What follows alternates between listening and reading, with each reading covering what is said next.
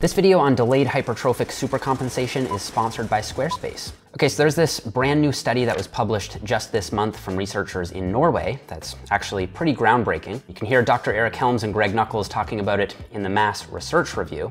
I really like this article you covered. It's something that we've talked about in the bodybuilding community for a very long time. The idea of overreaching and supercompensation, not just for strength, but actually for hypertrophy. Super interesting article. The study title was Delayed Myonuclear Addition, Myofiber Hypertrophy, and Increases in Strength with High Frequency, Low Load Blood Flow Restricted Training to Volitional Failure. Jesus Christ, that's a mouthful. So before we dig into this new study over here, I want to give you guys a quick rundown on the basic theory behind supercompensation first. Now over here on the y-axis, you have your level of fitness, or you can think about this as performance. On the x-axis, you have time. Just for our reference here, let's say this is the end of your 8-week program. 8-week program. And so you begin your program over here, and it's actually a pretty challenging program. And initially you actually lose a little bit of fitness because you're not able to fully recover from the new training. However, as your muscles and tendons and immune system recovers, your fitness level comes back up to baseline. However, your body actually ends up overshooting the adaptation, and you get all of these delayed gains over here. And this is what we would call supercompensation. So we can actually break this droop part over here up into two separate phases. So this section over here where you're actually losing fitness initially, we would call that overreaching. And then this segment here where you're recovering, we would call that the recovery phase. Overtraining would be if you never end up entering this recovery phase and you just continue to see this downward trend. And that usually only happens in beginners who take on a program that's a little bit too challenging for them.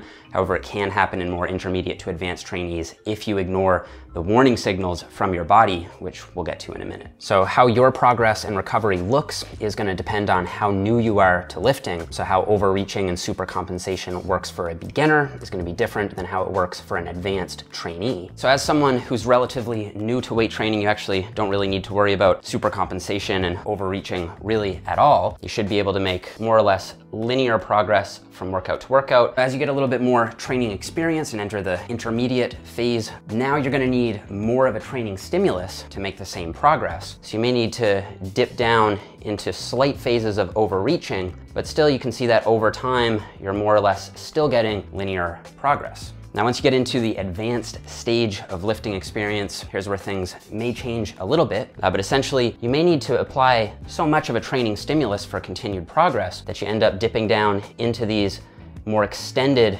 phases of overreaching that'll then add up to this supercompensated phase over here over time. If I were to say, pluck a random day over here on your program and have you go for a bench press PR, the weight might actually feel really heavy because you're not fully recovered. But then if you were to run a deload for a couple weeks and pick out a day over here where you're in that supercompensated stage, now you'd be so much more likely to hit a PR because you're actually recovered. So up until now, a lot of this has been pretty speculative. Most of it is based on research in runners, but it has also been applied in powerlifting circles for decades, where, for example, you can run several overloading weeks leading into an overreaching week where you train harder than normal, followed by a recovery week or a taper for 1 to 2 weeks so that you line up your competition day with that supercompensation phase when you're making the most gains and most likely to PR. Now, to give you some reference for the expert climate on this, in a podcast interview just last year, you can hear Dr. Mike Israetel and Dr. Eric Helms expressing some skepticism towards the idea of supercompensation. Sweet.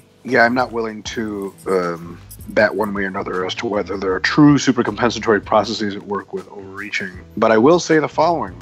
As you train harder and harder, and as your body adapts to that harder and harder training, and via the overload principle requires more, how much training you need to get better may actually be more than what you can recover from. I'm not at all discounting the possibility that you can see a nonlinear rebound in performance or hypertrophy, possibly, from doing a lot of work and then doing a recovery period that could be better than kind of your normal standard overload. I would really love to see that studied. And well, here we are just 1 year later, and that study has now finally been done. They measured a lot of different stuff from gene expression to cellular signaling, and we're gonna skip many of the details here, but you can find them all in the Mass Research Review at the link below.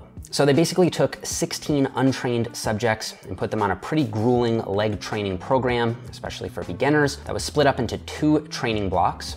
Each block actually only lasted 5 days, but in those 5 days, they hit their legs 7 separate times. So on some days they'd hit legs twice in the same day. Now the leg workouts were actually very simple. They do 4 sets of leg extensions to failure using blood flow restriction training, where you basically wrap a band around the quads, which forces blood to pool in the muscle.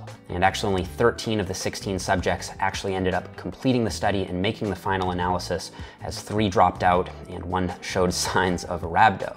So they did 5 days of the leg extension protocol. That was block 1. And then they took 10 days of complete rest and then did the same 5 days of leg extensions again in block 2. Now we're gonna look at muscle fiber size at 4 different time points: toward the end of block 1, in the middle of the first rest period, 3 days after block 2, and then 10 days after block 2. Now, if the delayed hypertrophy theory was true, you'd expect to see the most hypertrophy after all the training was over. So the hypertrophy would be delayed. So they'd end up finishing the second training block, rest for 10 days, and then that's when you'd see the most muscle growth. And in fact, that is exactly what they found. They found that muscle fiber size decreased initially, maybe because they weren't recovering well, was still lower than baseline during the first rest week, but then increased in the 3 days following the second block and increased even more 10 days after the second block. So I think that what we have here is the first evidence of delayed hypertrophic supercompensation, where you do see that drop in muscle size initially during the training, but then in the recovery period after training, muscle size continues to increase. Now, a few disclaimers here. First, they didn't take another biopsy after that second 10-day rest period, so it is possible that their muscle fibers kept growing after 10 days.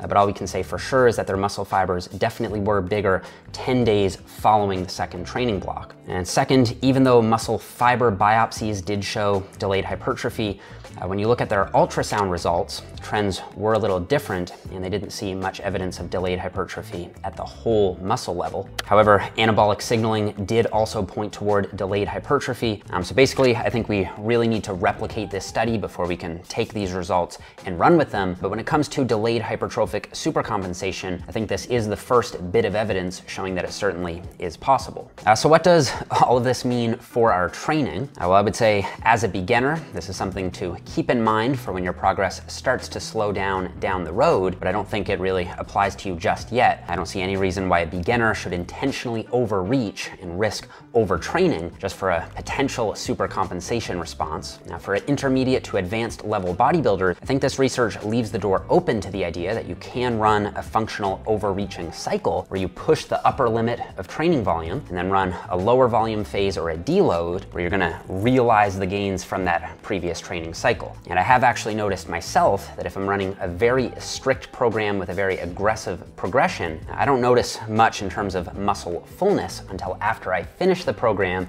and then chill out on my training for a bit. So this could be a very practical takeaway as well. If you're currently going all out on your training program and not seeing much gains, easing up on your training for a few weeks might actually allow you to realize those gains from all those tough training sessions. Now, personally, I'm not fully comfortable making the broad recommendation to use overreaching cycles to force supercompensated progress at the moment. We really only have this one study showing delayed hypertrophy, and even it has somewhat contradictory findings. But with that said, from my personal experience, I definitely have observed this effect in general, especially in terms of strength, and if you're overworked, where taking a deload pretty much will always lead to improved strength performance. And I have noticed a similar visual effect in terms of muscle fullness, both in myself and in others. So I think this is an exciting new area of research, and I'm excited for new data to come out on it. But until then, I think that if you do decide to give an overreaching cycle a shot, you don't want to flirt too much with that boundary between overreaching and overtraining.